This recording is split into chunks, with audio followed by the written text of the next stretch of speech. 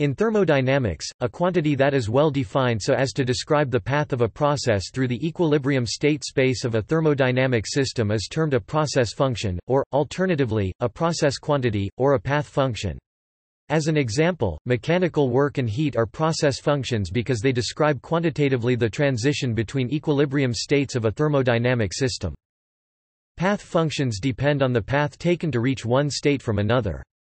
Different routes give different quantities. Examples of path functions include work, heat and arc length.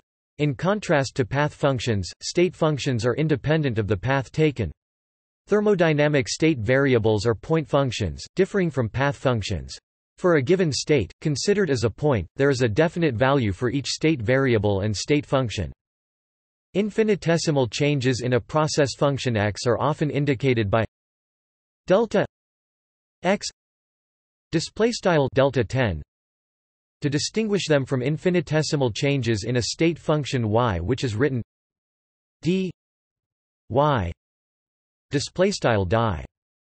The quantity d y \die is an exact differential, while delta x delta 10 is not. It is an inexact differential. Infinitesimal changes in a process function may be integrated, but the integral between two states depends on the particular path taken between the two states, whereas the integral of a state function is simply the difference of the state functions at the 2 points, independent of the path taken.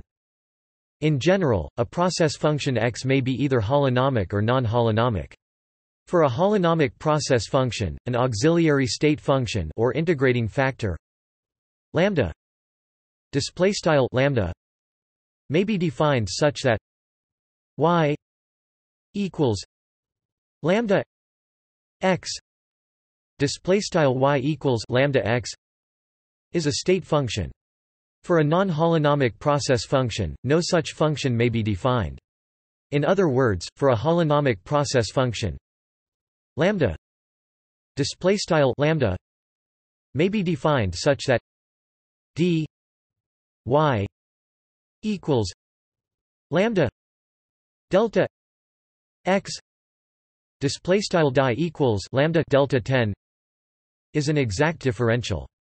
For example, thermodynamic work is a holonomic process function since the integrating factor lambda equals 1 p lambda equals 1 p, where p is pressure, will yield exact differential of the volume state function d v equals delta w p dv equals delta with p. The second law of thermodynamics as stated by Carathéodory essentially amounts to the statement that heat is a holonomic process function since the integrating factor lambda equals 1 t lambda equals 1 t, where T is temperature, will yield the exact differential of an entropy state function d s equals delta q t ds equals delta q t.